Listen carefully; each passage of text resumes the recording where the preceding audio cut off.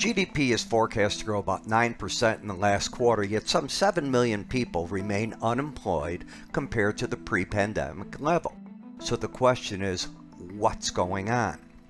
And of course, what's going on in the first phase is that many people across America are still getting unemployment benefits. They are also getting that special government relief check. The combination has put help wanted signs up across the United States.